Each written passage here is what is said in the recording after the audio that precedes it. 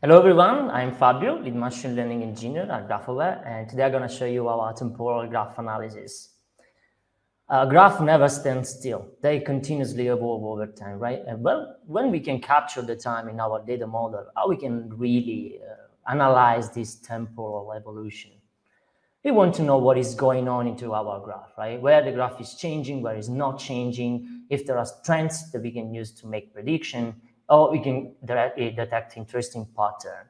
In general, we want to know if we can get useful insight out of this graph evolution. So to answer this question, let's start from the data. We analyzed this COVID-19 data set. It's a collection of updated scientific publication about COVID-19. And this is a pretty interesting data set because a lot of things actually has happened in a relatively short amount of time. So it's interesting to have a look on it on a temporal perspective. When you ingest the data, the COVID-19 data set, you get more or less this kind of graph or knowledge graph. We are interested mostly on this central part. So let's have a look on what we have here. Okay, down here we have papers which are nodes that are representing, the scientific publication. They get published continuously over our temporal line, so we get track of it in this published time property. Up here, we have another type of node, which is the author keywords. The author keywords are keywords chosen by the author to best reflect the content of the document. This is the definition. We are interested about that because, with author keywords, we can get the understanding of the author of their own work, right? But what does it mean? It means that if we have a paper that mentioning two author keywords, it means that at least the author believes that these two topics are relevant together, right? They are actually making a scientific work about that. But if at the same time we have other papers that are doing the same things, well, it means that, there is some agreement. But since, again, the paper gets published continuously, the size of this agreement may change over time, can grow or shrink. Yeah, that's exactly what we are after. We want to get, how the scientific community understand about these COVID-related topics and how this understanding is evolving over time, right? Through the discovery that we made down the road. But let's get concrete, right? In this example, we have a couple of topics that are relevant together because at least one paper is trying to do risk mitigation using big data analytics, right? But while we have for big data analytics, we at least have many other papers that mention it. For infection disease risk mitigation, this is the only one paper we get on the whole data set, right? Mentioning it. So one question, are they really relevant together or not? If we look closely on the data set, we may see that we have other keywords that really are capturing the same concept. You see here I'm missing infectious, here we have an extra dash, but we basically capture really the same concept. And we would like them to get connected, And this relationship here actually do exist, not because of the data that we ingested, but because of the meaning of this keyword. We don't want to lose this connectivity when we do our analysis, right? Yeah, but this brings us to the huge topic of how one could cluster keywords in a knowledge graph, right? But luckily, two colleagues of mine actually had a talk about that. And so I will suggest you warmly to watch the record if you didn't attend, right? In the meanwhile, I suppose that we follow the instruction and we had our keyword properly clustered. In this case, that's what we get. Now we have these new green nodes which are representing cluster of keywords, as you can see here. Or if you want, slightly broader concept compared to what you can get with a single author keyword, right? But I mean, for the rest, it's the same, really, it's the same. We are interested on, the agreement, how the scientific community agrees about these two topics being related together, right? To make our life easier, we compute this cooccurrence graph. It's a projection. So at the end of the day, we have only one type of node, the thing that we are interested in, and only one type of relationship. And since, again, papers get published continuously, the strength of this relation is also a function of time, right? So with this concurrence graph, we can really start our temporal analysis. So let's dig it. The temporal analysis that we are proposing is an unsupervised process. It is composed by 3 steps. So let's go through all of them one by one. The first thing that we do is to slice the time. We compute this cooccurrence graph monthly. In other words, we select the paper that get published on the first month, and we compute the first cooccurrence graph. Then second month, second cooccurrence graph, and so on. Right? At the end of the day, we have a bunch of graphs which represent snapshots, right? Which represent the state of the graph at that moment, right? On top of this graph, we run this feature extraction algorithm. It's called RefX. It basically gives you a topological feature at different levels, different scale. At the end of this process, for every node and for every time step that we have here, we have a vector which is going to describe, the structural feature of that node at that point in time. Now, on top of that, finally, we apply this role extraction algorithm, which identify the roles every node is playing within its network, okay, and apply a label on it.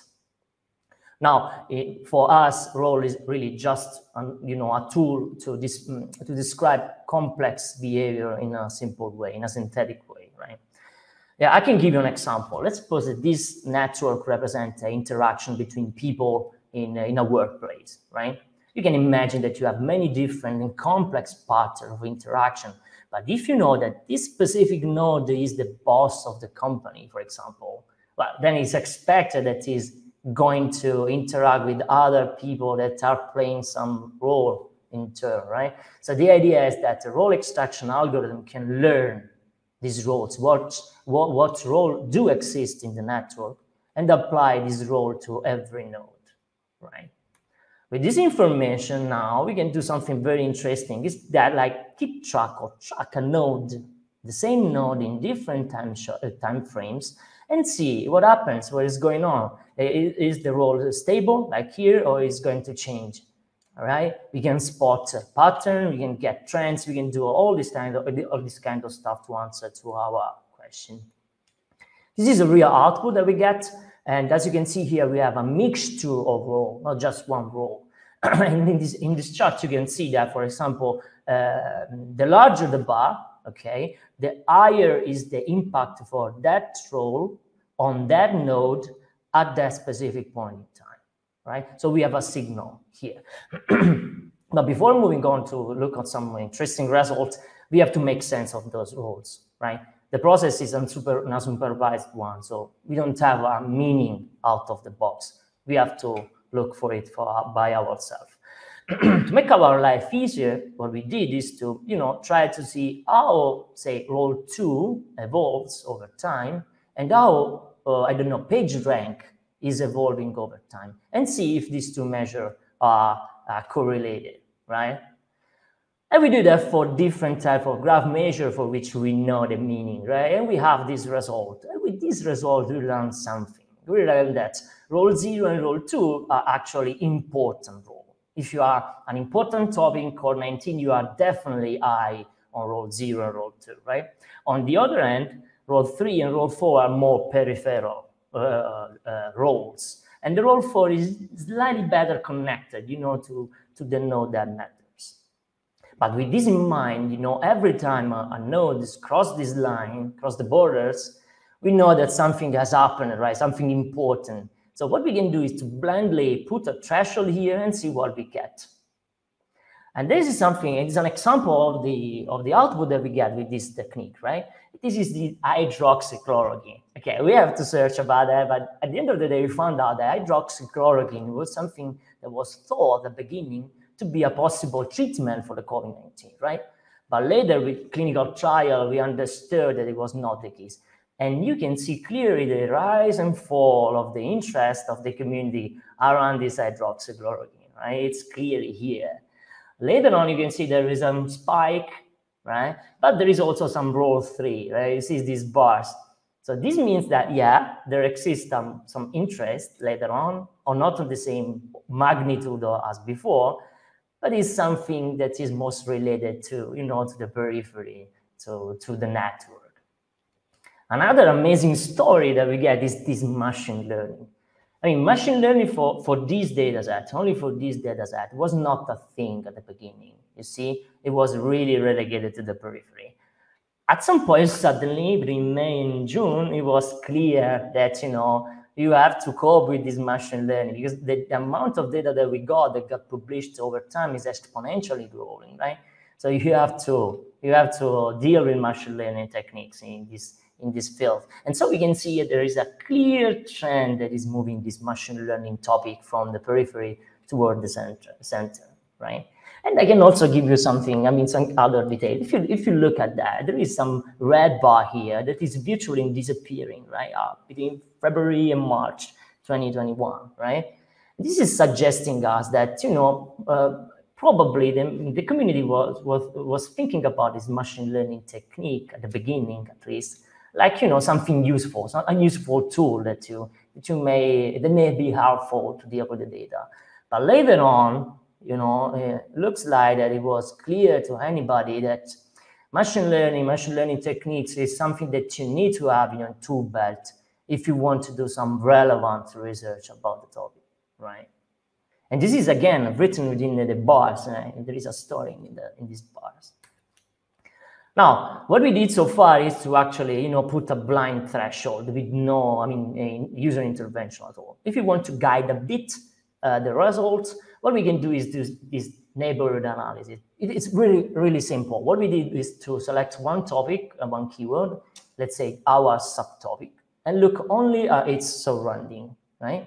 Then we can keep all the co-occurring nodes and sort it by relevance and compute these like top 20 charts and see how these top 20 charts evolve over time, right? And we did that, really. We did that for these two keywords that are SARS-CoV-2 and COVID-19. Now, SARS-CoV-2 is the virus. COVID-19 is the disease caused by the virus, right? If you look at the, you know, the graph that you get if you center these two nodes, you know, the neighborhood of these two nodes is very similar. We have a 95% of overlapping. So we didn't expect any differences, you know, in this analysis with these two topics. But if we look at the term that most frequently happen to be in this top 20 list, we got some surprise. We get, for the virus, we get serology, vaccine, spike protein, ACE2, that are really connected to the biological function of the virus and how you can detect it. If you move slightly toward the disease, we start to have something different, like, you know, public health, epidemiology, mental health, telemedicine. That was not here, right? And they are mostly related to the treatment and the impact that the disease has on the public, on the general public, right? And this is kind of a remarkable result, I think, because we basically did nothing. And we started by literally two starting point that was very similar, almost overlapping, right? This means that, you know, the analysis is working, is able to detect nuances, right? That are starting from something that is almost not distinguishable, right, by 95% of overlapping. Now, this temporal analysis don't have to be, I mean, relegated to this use case. There are many other use cases in which this type of temporal analysis can be very useful. In the example I gave you before, you know, about the workplace interaction. If you are a huge corporation, you can use the temporal analysis to actually keep track of your key people, or to detect employees that need to be helped to develop their career, for example, because they are stuck in their role, for example, right? Something slightly more interesting and relevant, maybe, it's if you have a criminal or terrorist network, you really want to use this temporal analysis to identify people when they start to play one type of role, right? And so you can have a closer look on them as soon as this happens, right? You know what I mean? Okay. So it can be used also for e-commerce to prevent scammy behavior, for example. Suppose that you have some of your loyal users that are selling their account to scammers, right? you will detect immediately. It happens, right? You will detect it immediately because they will change the roles suddenly because of this new behavior. Or in general, you can analyze your customer behaviors, right? I mean, every time, I think that every time we get human behavior that is capturing in your graph, no matter what, it's spilling to your graph, and you have some temporal aspect. This temporal analysis, role-based temporal analysis, has proved to be a very useful, extremely, useful tool to get, to understand what is going on into your graph. Yeah, and that's it. That's it. Thank you. I don't know if we have time for questions, but definitely.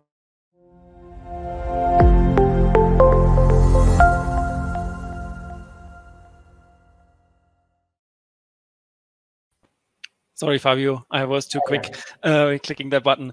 Thank you very much for your presentation. We have time for one question, maybe. Sure. From Prasnath here. How are the individual graph snapshots stored? Is the entire graph at any instant of time dumped and then reread to compute the various metrics? Yeah, we did something like that. We have the whole graph stored in Neo4j, and when we compute the snapshots, we take all these knowledge graphs, and we put that out of the Neo4j. We use network X, for example, to compute RefX and RolX algorithm, and then we store back the roles into the knowledge graph. So we get back and forth for it. Yeah. Okay, cool. From Matthew, maybe we do this quickly. How can we get more information from you? Maybe I'll put this back on here. So this definitely is probably the best way to do it. You can email Fabio. You can reach out to Fabio on LinkedIn, and obviously, I guess, graphaware.com. Yeah, definitely. I would love to hear about you, really. All right, cool. Thank you very much, Fabio, for your time and for your great presentation. Thank you. Bye-bye. Bye.